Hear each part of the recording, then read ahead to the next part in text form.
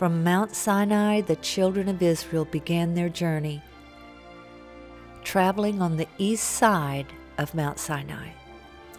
Journeying north, they then turned west to enter the Wadi Araba, the wide stretch of land that is part of the great Afro-Syrian Rift. Before they reached the southern end of the Dead Sea, they turned again to the west. Here, they settled just before the foothills that led up into the land of Canaan, the Promised Land. Here, they were at Kadesh Barnea. And we're out here at Kadesh Barnea, where Moses struck the rock at the beginning of the 40-year wandering, and then again at the end of the 40 years. The difference was that he did it as directed by God at the beginning of the 40 years, and at the end of 40 years, after being aggravated and threatened and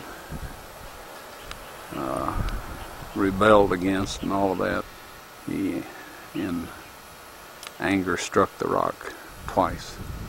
And of course that rock was symbolic of Christ, and this was not the symbolism that should have prevailed there. So as a result, Moses was not permitted to go into the Promised Land.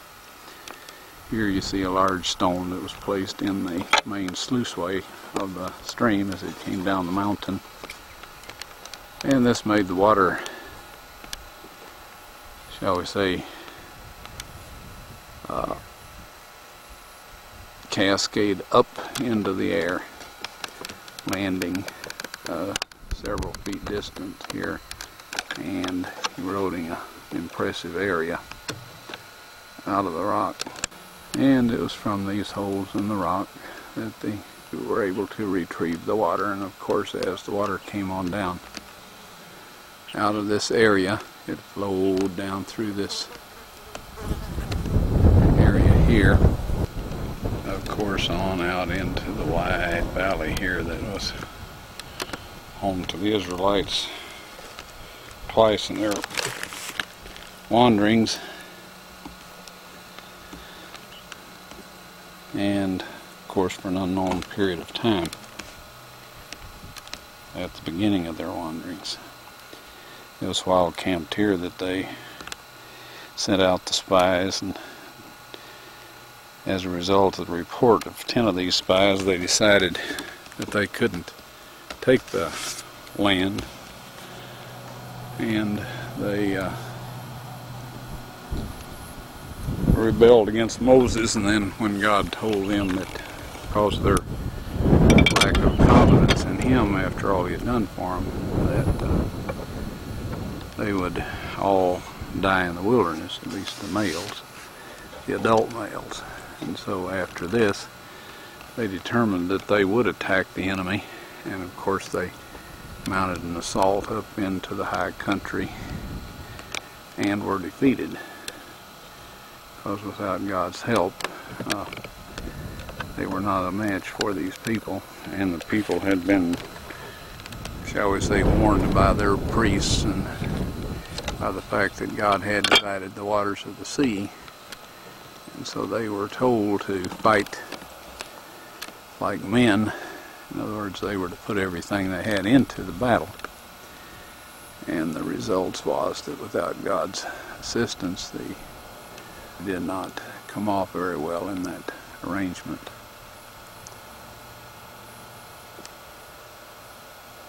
And here are the pits that the water has eroded away.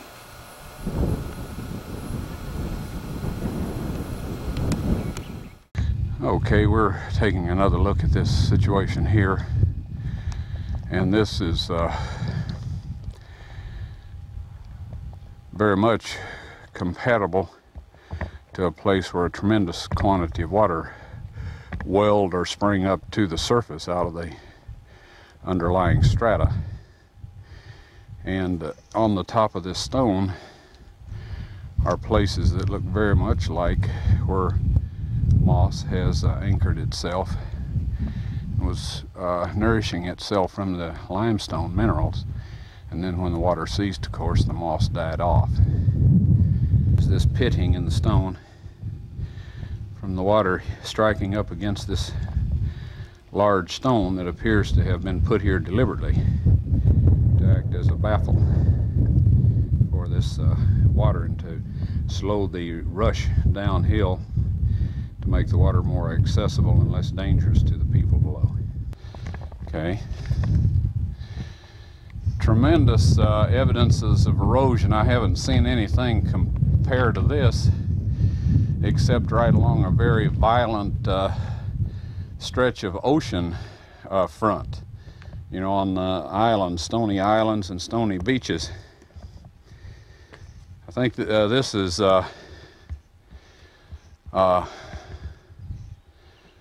quite an exciting place.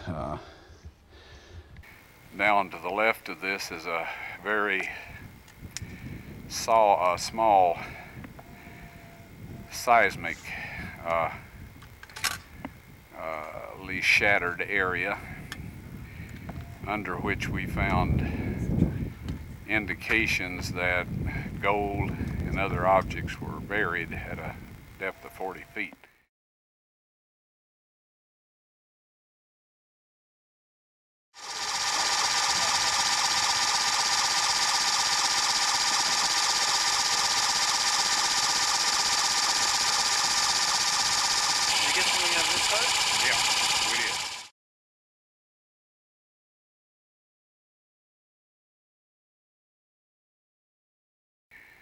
Off in the area where you're looking now were hundreds of graves.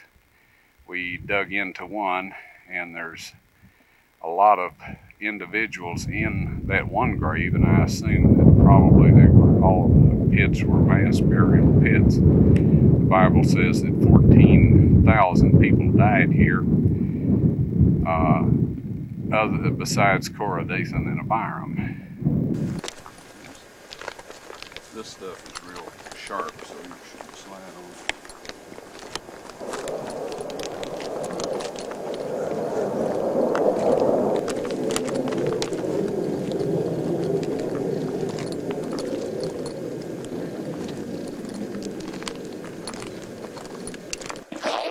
Now let's see, let's walk down through here and I'll show you where I found that mortar earlier. Okay.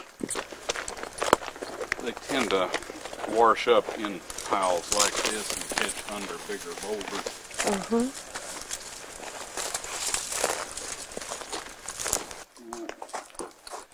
Anyway, what's up?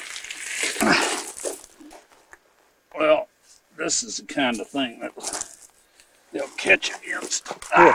Hey. Doesn't appear to be. I scratch around in that area a little bit,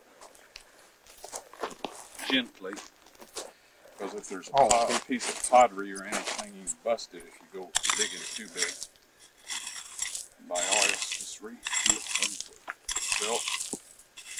How do you say that? Boisterous.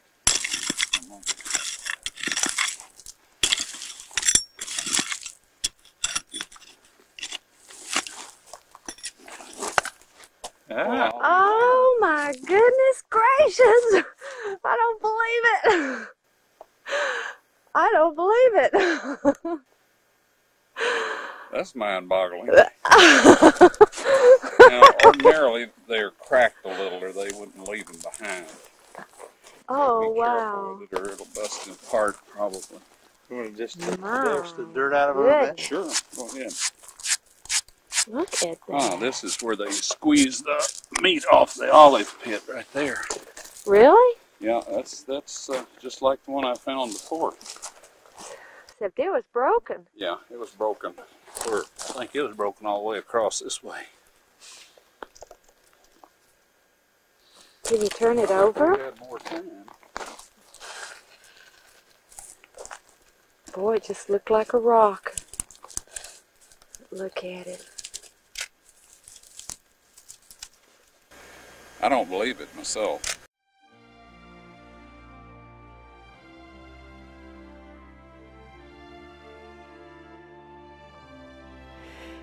Here, when Moses struck the rock, water came out for the people.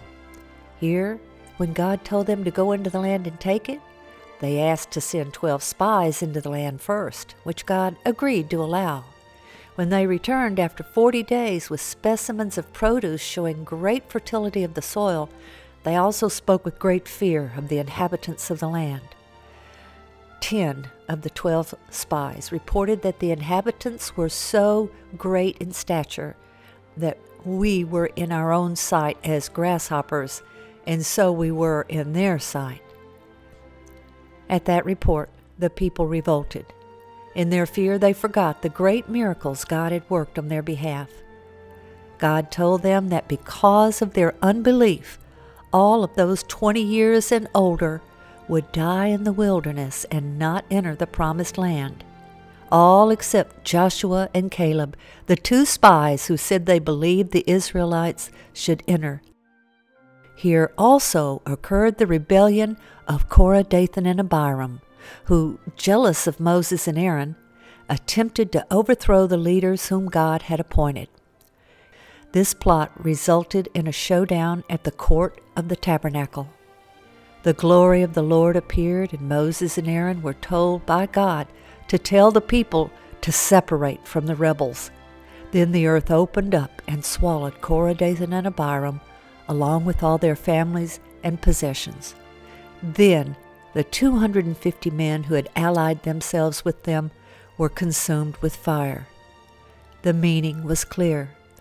Rejecting those whom God had appointed would not be tolerated by God.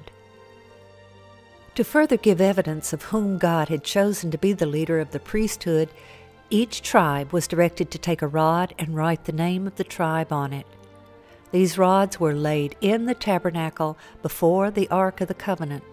The one that bloomed would be the evidence that God had chosen that tribe for the priesthood. The rod of Aaron bloomed and even yielded almonds. God then condemned the Israelites to return to the wilderness, where they would wander for 40 years. At the end of the 40 years of wandering, they again returned to Kadesh as they prepared to finally enter the promised land. But it would not be a totally joyous event, for here Miriam, Moses' sister, died. Just a short distance from Kadesh is Mount Hor, where Aaron died. But most importantly, when they arrived, the stream of water had ceased to flow, and the people again murmured. God told Moses to speak to the rock. But exasperated, Moses said, "Hear now, ye rebels, must we fetch you water out of this rock?" Then he struck it twice. God then informed him that because of this, he would not be allowed to lead the people into the promised land. Despite all Moses had done throughout the 40 years, he had disobeyed this one time, and God is no respecter of persons. Moses continued to lead the people to the border of the promised land, and there God showed it to him from afar. But then he died,